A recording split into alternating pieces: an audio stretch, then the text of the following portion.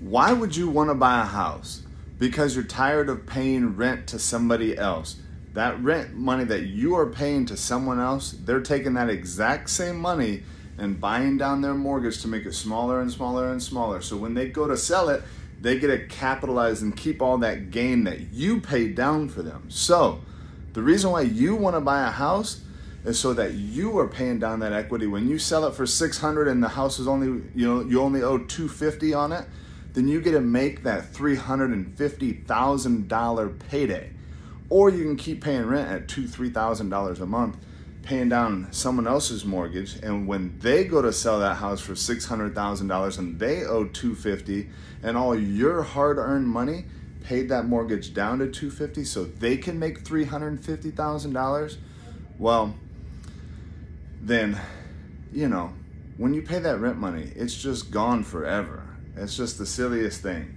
So instead of paying rent money, put that more money against a mortgage so that you buy down that mortgage. So when you sell that house for $600,000, if you buy it down to $200,000, you're gonna make $400,000 in one day.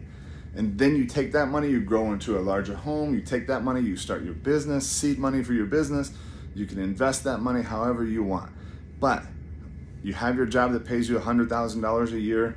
You should be doing something else, rewarding your hard work, buying a home. Like I said, you pay down the mortgage, you sell it, you capitalize on all that equity. You can take that $200,000, $300,000, $400,000, $500,000 and go invest in whatever you want to invest in. And a lot of people, that's how they grow into a larger home.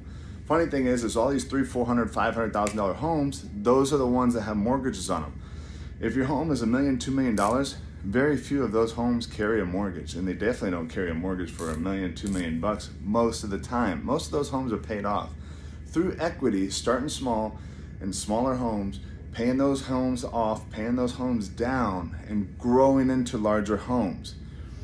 I know it's very popular with Grant Cardone's of the world say, don't buy a home, rent your home. And what he's saying really is invest that money in your business. If you have a good business idea that can make you a decamillionaire overnight, yeah, you should be investing in your business. But paying rent is stupid. Paying rent is just ludicrous. 100% rent. You only pay the rent, number one, if there's huge tax advantages to it. You only pay the rent if you're going to, you should own some property. You should not just be paying rent. You should own something. Someone should be paying you rent. You should be collecting rent. Or you can pay yourself through home ownership, like I was just saying. How to buy a home. Obviously, gotta have a job. Yes, we all start out working for, well underpaid, doing all the hard work. I started out working at a golf course when I was 16 years old. I started working on a farm when I was like 8, 9, 10 years old. But you gotta have a good paying job. I would say no less than $50,000 a year, but really you should be trying to hit $100,000 a year. Get a job that pays you well. In the route of getting that job that pays you well, you should be accumulating good credit cards, paying off, whatever student loans you have. Anyways, pay off your debts, keep your debts low, or pay them off entirely.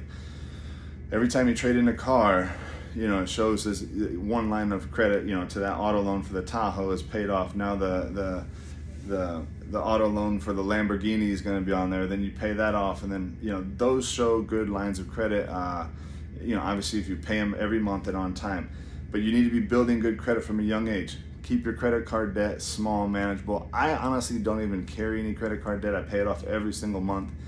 I really hate credit cards, but I understand the purpose for them. Very good for protection, if you're gonna be shopping online and stuff.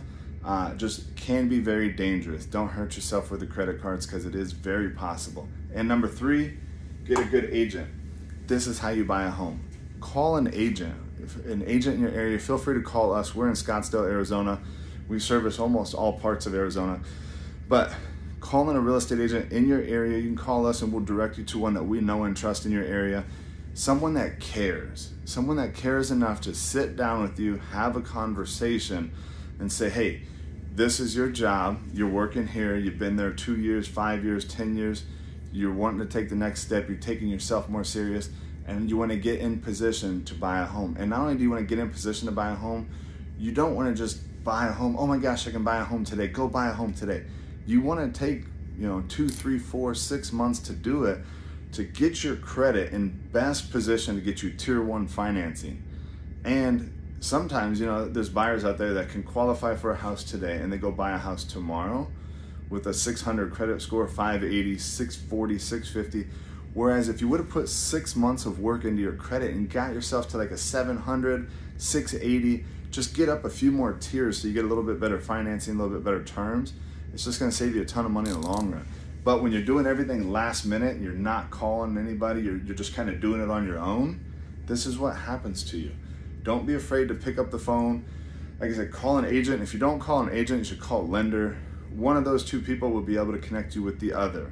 I'm a real estate agent. I work with just a handful of lenders. Lenders that I know and trust, lenders that I would trust with my family. So, the lender, you know, is a trusted advisor of mine. Like I said, I know her and I trust her with my family. Actually, most of my family, I think they did almost all of their deals through this lender because we trust them. It is such a large amount of money. When you look at a locked loan estimate, if in my eyes with my education, I'm like, wow, they could be making a fortune on me right now and I wouldn't even know it. That's why it's so important that you work with a trusted advisor, someone that can help explain everything, someone that will take time to explain everything to you, help you navigate these waters. But you can call me for any help with any of these 3 steps. If you need a better job, I have traveled the hardest road possible to get to where I'm at today.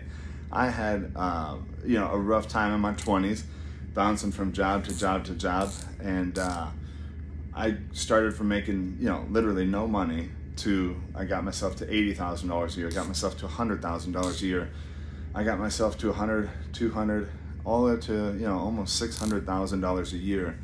And I can coach you along those ways in who, you know, what mentors you should be listening, what books you should be reading, who you should be following, and how to grow your income. And I'm gonna tell you, it's not easy, it is hard, but you tackle a lot of fears, you grow along the way so that you can handle all of these responsibilities. But the credit, I can help you with the credit too, but it's gonna have to be you doing action, all right?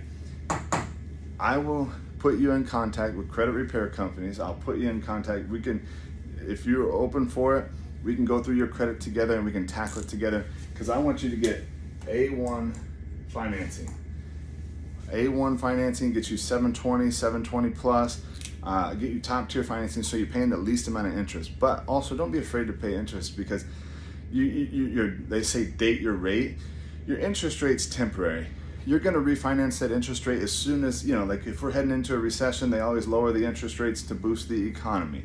So you're gonna refinance that home as soon as they lower the interest rates, all right? So don't be so afraid of the interest rates. Most of us write off the interest anyway on our taxes. It's not a terrible thing.